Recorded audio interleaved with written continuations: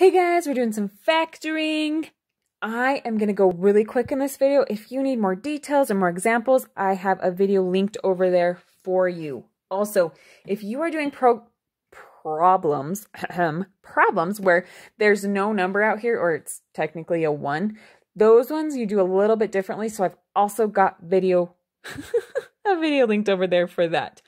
Also, if you want to try the box way for this, I've got it over there too. If you're like, what the crap are you talking about? Just get going. I'm going to change videos. Please don't. Keep watching. Okay.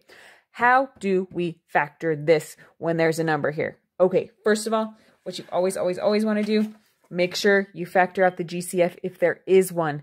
It could potentially totally take this away. So this one, I noticed they were all even. So I pulled a 2 out. Then there's not even a number in front of the x squared to factor this.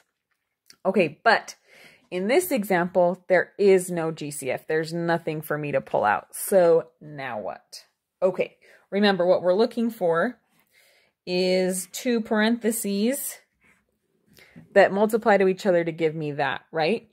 Now, the first part is just like you've been doing when there's not a number here. You take this number here, multiply it by the one in front of the x squared, which gives me -18. Now I'm looking for the number that multiplies to -18 and adds to -17. You might already have it. We've got the factors are 1 and 18, 2 and 9, and 3 and 6. For it to be negative, I need one of these to be negative in each of the pairs. So if I do a 1 times a -18, that gives me -18 when I multiply, and it gives me -17 when I add.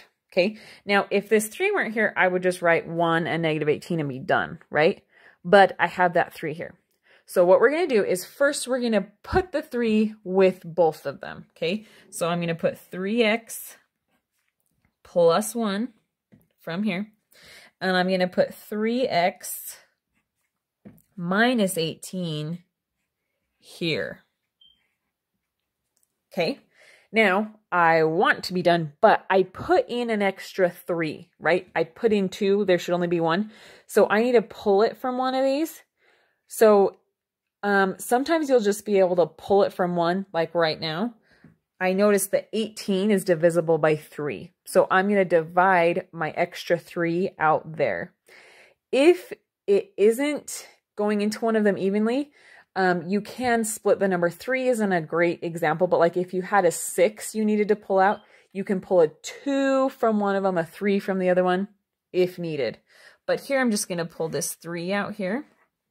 So I'm taking out my extra 3. So this side is still 3x plus 1.